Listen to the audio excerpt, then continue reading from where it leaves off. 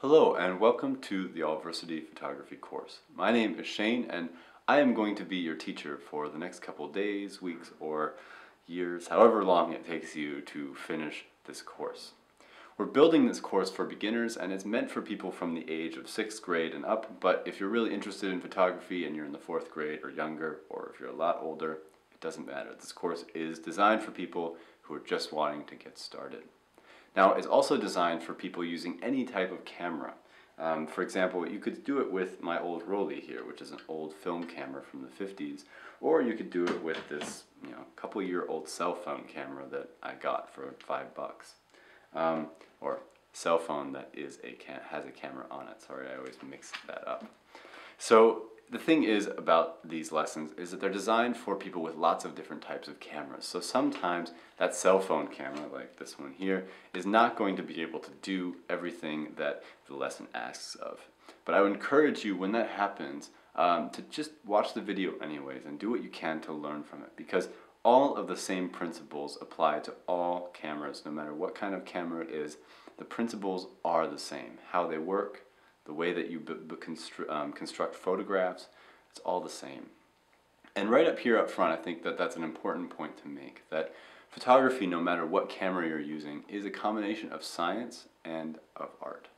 And so you really want to make sure that on the artistic side that you're learning your composition, that you're following good technique, and on the technical side you want to make sure that you understand your camera and how it's working and why it's doing the thing that it's doing right now at this moment. So I'll try to explain all of those things in this course. It's a lot of information to pack into a very small amount of time.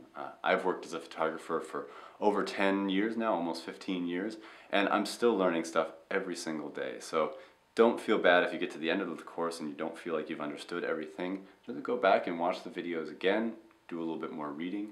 Go to the website, go check out allversity.org and do lots of reading, answer questions.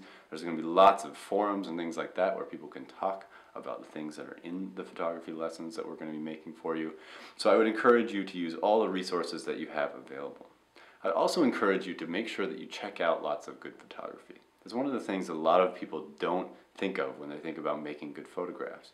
And in order to be able to do something, you have to see good examples of it in order to maybe reach that level yourself. You don't know what's possible unless you've seen it. So I would encourage you, if you're taking this lesson, to also spend lots of time just trolling the web and looking for great photographs that you would aspire to make yourself. Alright, so I think that that's a good introduction to the course.